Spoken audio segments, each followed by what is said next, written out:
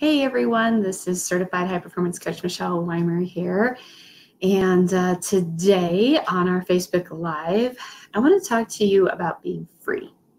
So, last week was the 4th of July here in the US, and it's all about our freedom and our independence. And part of being free is not just about, our freedom of speech and things like that, but it's about being free to be ourselves, to be who we really are without feeling ridiculed or without feeling judged.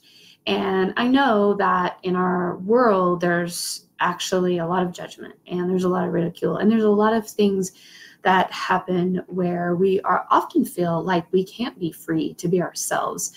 And I really think it's very unfortunate because we all ought to feel like we can be free. So what I really want to get to today is the thought that being free to be yourself is actually a gift that you give yourself. It's actually, something that has to start from within. And again, I know that sometimes we're judged or sometimes we are looked at or fingers are pointed at us. But the reality is when we give ourselves the freedom to be who we are, when we can be proud of who we are, when we can stand up and, speak our mind, yeah, maybe you're going to get judged. I mean, it could happen. But the reality is when you're giving yourself that freedom, that's something that can't be taken away from you. Maybe you're judged, maybe somebody talks about you, maybe somebody, has a comment about that, but you don't have to own that. You don't have to allow that to affect you. You don't have to accept their judgment. If you are proud of who you are and you accept yourself, that makes all the difference in the world. So think about this, right? Ask yourself, how free do you feel right now in your life? How free are you to be yourself in your personal life, in your professional life? Do you surround yourself with people that allow you to be your true self? And if that's not happening, whose fault is it? Do you blame others for your lack of freedom? Do you blame others that you can't be yourself and be proud of who you are? If that's the case, I'm going to challenge you right here, right now, because that's on you. You have the choice to give yourself that gift of knowing that you're enough, that who you are is enough, that the person that you are. Now, again, let me this side note. If you're not happy with who you are, if you're truly not happy, maybe you have some places you're struggling and you're not where you want to be in your life. That's different. Those are setting goals and those are making changes in your life because you want to make them, not because you think that who you are is not enough or, that you're not accepted by being who you want to be.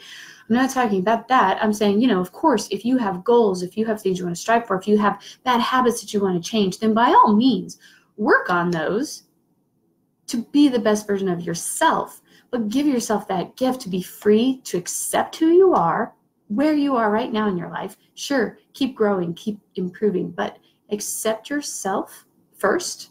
That's the first step. Once you accept yourself for who you are, then believe that who you are is enough. Again, it doesn't mean you're not striving and you want to become a better version of yourself. That's wonderful. I mean, I think we all ought to be doing that. Every day I strive to be the best version of myself that I can be. And sometimes I don't make that. I don't hit that mark. Some days I have a bad day. I'm grouchy or I'm not as pleasant as I could be and maybe not as productive as I could be. Maybe I don't eat as healthy as I could that day. But every day we have the opportunity to practice being the best version of ourselves. But what we know at the core, what you ought to know at the core, and I want you to really hear this, you are enough. You will always be enough. It's in you. You just need to practice being that best version of yourself. But the first thing to do is, again, give yourself the freedom to be who you are, to own your quirks and your shortcomings and your silliness. I have a friend who always says, let your freak flag fly. Because when you do, the people that you're intended to connect with, the people who are like you, that get you, that love you for who you are, That freak flag of yours is like a beacon in the night. They see it, they know it, and they can connect to you. But when you're pretending to be somebody you're not all the time, you never feel that close connection that you do when you're really showing up and being your true self. If you really want to connect with people who are like you, if you want to find your tribe, you got to be yourself. So my challenge for you is give yourself the freedom, give yourself the gift to be yourself, to accept yourself first and foremost as who you are, to believe that who you are is enough, and to keep putting yourself out there, being the best version of yourself every single day, no matter what. Hey, people are going to judge you. It's going to happen. But those who love you because of who you are, when you are your true self, those are connections that are just magical. So keep being that best version of yourself. Keep being yourself every single day. That's my challenge for you. I want to thank you for joining me today for this Facebook Live. And if you're struggling to be yourself, if you're starting to have the courage and the confidence to be yourself, or if you know that you want more, you want to be a better version of yourself, and you know you're not quite there yet, I would love to help you.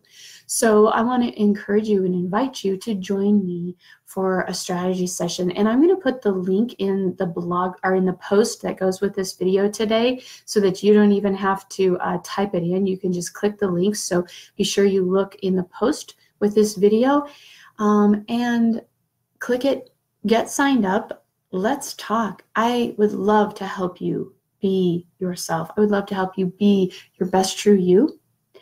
And it is not impossible. I'm going to give you the gift of having the confidence and courage to be that person, because when you do that, your whole life changes. So until next week, thank you for joining me again. Look for the link in the post with this video. And until next time, again, this is Certified High Performance Coach Michelle Weimer. Bye for now.